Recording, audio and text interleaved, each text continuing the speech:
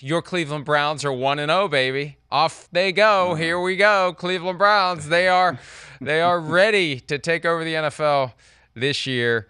And hey, who knows what to glean from the preseason? It's not the same as what we're going to see in the regular season, but it's football, and we get to see what guys look like when they're against other NFL caliber players, and we're watching very carefully some of these young quarterbacks, especially a young quarterback who had his career started. Now it's being interrupted. Will it work as he sits on the bench behind Aaron Rodgers?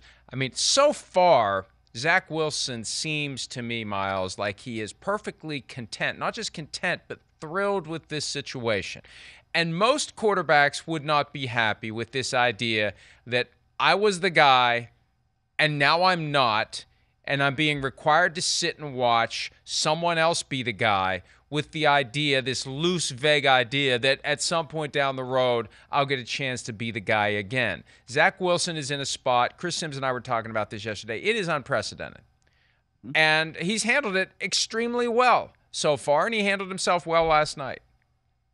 He did handle himself well last night. I mean, aside from that 1 3rd down where he went into the spin cycle just like he used to, and then, was kind of tackled well short of the first down marker. I think part of why it's so unprecedented is because he was going to get replaced regardless. Right? So it's not like this is a guy who was going to continue starting, like, say, Baker Mayfield, right? Where you had last year, the Browns, they go out, they get another quarterback to replace somebody who had already performed at a starting caliber level and appears to be, ostensibly kind of maybe a starter somewhere else, right? Zach Wilson was not going to be starting anywhere for any team at any time unless there was a catastrophic injury in 2023.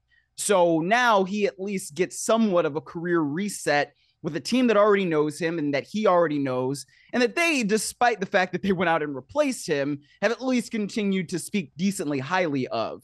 Right, so it's not a terrible situation for Zach Wilson to be in, but at the same time, it's not the ideal thing if you are a number 2 overall pick and you want to play. He's just not going to play for this year or next year, barring something terrible happening to Aaron Rodgers.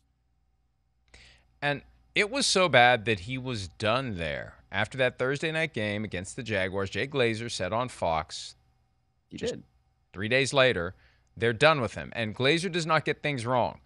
Nope. I assume Glazer was right, and they changed their minds at some point after that and decided to keep him around. But he was done. It was over. And you're right, he wasn't going to be a starter anywhere else.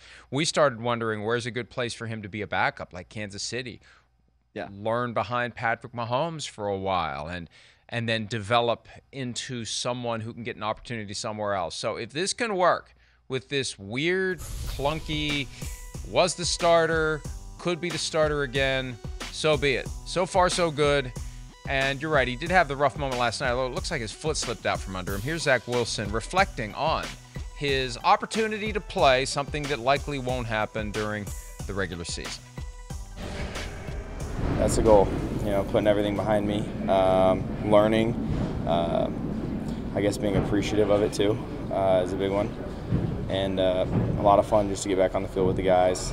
Looking forward to the growth, all the work that we've kind of done to try and get better over the off season. And, it's a lot of fun. This game's a lot of fun, and it's fun to kind of see where you can improve in areas. And it's fun. Great call by Aaron Rodgers. Yeah, he called that one. Had to give him a little shout out there. Backed up, taking a shot down the field. Kind of pick your matchup. Those guys were kind of just playing single safety man, and I think that's great for preseason ball. 3 for 5, 65 yards in 3 possessions. Had that long throw. He said Aaron Rodgers dialed it up. He still looks so young. Dude, I was just going to say that. He seems like a guy that is always going to look young. Like, when is he ever going to look old? He's going to be 70 and he's still going to look like he's 13. I mean, I was going to say he looks like he's going into middle school with his backpack and his Jets hat on. I mean, is he Aaron Rodgers' son? I mean, he almost looks young enough to be my son. I'm still in my early 30s. What's going on here, man? Yeah, I guess that long pass was good. I mean, kudos to Aaron Rodgers then, if that's the case, that he dialed that thing up. And it was a good throw, and it was a really good catch, too. Whenever you have to track a ball like that and you extend your arms and you're running, that's a tough thing to do, to be able to catch a ball like that. So it was an impressive play. Now, I think that when you are Zach Wilson, you want to continue to show competence like that in the offense, even though you're not game planning, even though you're not scheming, just get the basics right. And as long as you can get the basics right, then I think you're kind of stacking those building blocks in the way that you want to when you are playing in the preseason like this. Yeah, I mean, the catch was impressive because it looks like there was a little issue tracking it. He slowed down. It's like, is that underthrown? Oh, no, wait, it's not underthrown. I got to go get it. And then he accelerated, reached out, made the catch, and made Zach Wilson look good. So limited action, 1 quarter from Zach Wilson, and check the box, getting it done. Hi, it's Mike Florio. Thanks for watching PFT on YouTube. Hit subscribe for the latest news and analysis from Pro Football Talk.